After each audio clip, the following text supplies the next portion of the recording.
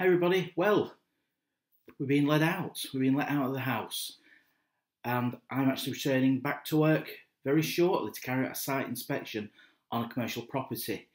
Now, this isn't just another inspection, we're in a whole different world with COVID-19 coronavirus. So what would be a fairly basic inspection needs a lot more planning. So I just want to talk to you today about my planning process. This isn't advice. This isn't telling you what to do. I'm just sharing the arrangements I'm making for my site visit in a few days to a commercial property. So please don't, make your own mind up and come up with your own decisions about how you're making any property inspections and how you're returning to work. This is purely my interpretation on what I'm doing.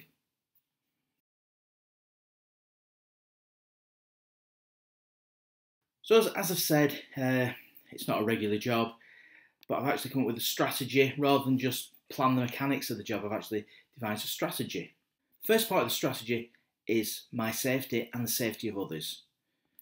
Now, in terms of my safety, I want to protect myself against getting coronavirus. However, I was quite ill the beginning of April with all the symptoms, so I've probably had it, but without testing, I don't know. I just don't know.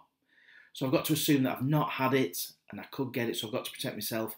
And I've also got to protect others and the safety of others against transmission within a building or within where I'm travelling. And also be respectful of others.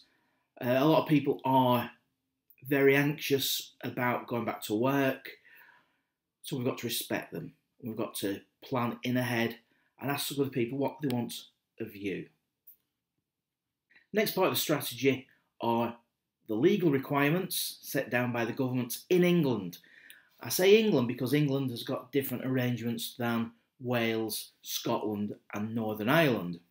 In England, the restrictions have been lifted slightly, so we are allowed to go back to work. So the legal requirements in England I will be following, and also the client requirements. That's very important. It is a partnership. We are going on to somebody else's premises. We've got to follow their rules and protect their staff, as well as protecting myself. I also think we have a moral requirement. As I said, some people are anxious about returning to work with the virus still in society. So I think I've got a moral requirement to allay people's fears. If they want me to wear a face mask, I will wear a face mask. I'll be taking all the PPE with me, which I'll be talking about a little bit later. So yeah, we've got a moral requirement not to spread it. I've hardly left the house since lockdown because I've not many places to go apart from food shopping. So actually being able to return to work, I'm extremely grateful for on site. Yes, I've been carrying on doing remote work, remote audits, and it's worked fine. But this job this week, I've actually got to go in person and carry out physical inspection, which I'm fine about, but I do realise I've got a moral requirement to the wider society to stop the spread of this awful virus. And the final part of my strategy is to follow the RICS's new guidance on beyond COVID-19. They produce a range of guidance papers for reopening offices and also carrying out site inspections in commercial premises and also residential premises. They're really good. They're absolutely excellent. So if anybody's looking to reopen offices or actually do what I'm doing and visit sites to carry out property inspections, these guides are superb and they're really helpful and they point you in all the right directions. However, in England only for the commercial building inspection one, because the rest of the United Kingdom have got different restrictions than England. But I'm going to put the link to these guides below. They are really good and I would recommend anybody who's reopening buildings or carrying out property inspections to get hold of a copy.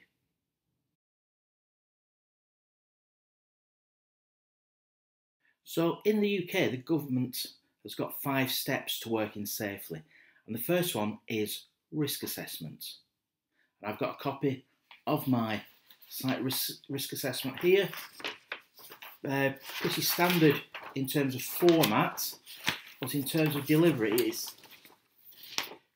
So I've got hand washing, If there's no hand washing gel sanitisers, FFP3 tight fitting face masks, what Public Health England is saying, hand washing, again, wearing of gloves, and of course if you've any symptoms, don't attend sites. So that's the main message. So the risk assessment's in place, and importantly, I am going to agree the risk assessment content and application with the client before the site visit.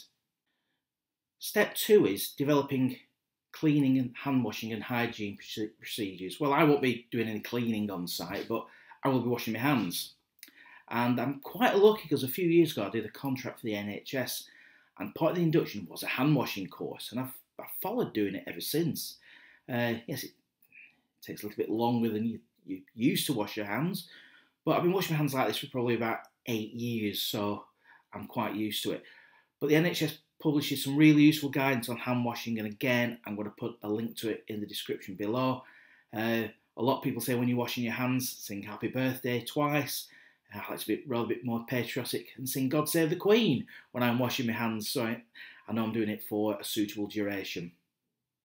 Step 3 is helping people work from home. Now, as I've said, I've been working from home since lockdown, but in this occasion, I have actually got to go to site, applying the correct and necessary controls.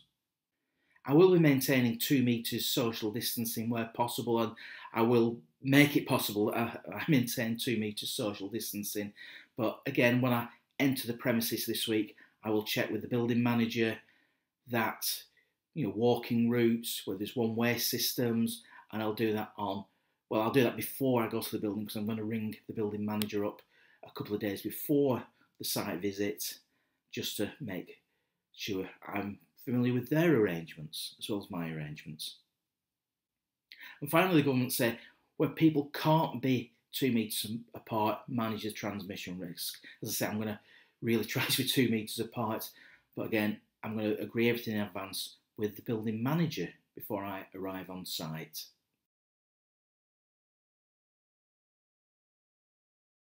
So I've mentioned the RICS's guidance, and I'll put a link to it all in the text below. It's really good. I have found it very useful and quite reassuring, and it's very much common sense. It's a very much common sense approach, and I think the governments in England have got a common sense approach with the application of it. I'm glad RICS are doing that also. So everybody, please stay alert, control the virus and save lives. One thing I will be taking with me on Friday is Staying COVID Secure in 2020 form, and this is just my declaration that I will carry around with me to say I am following the rules.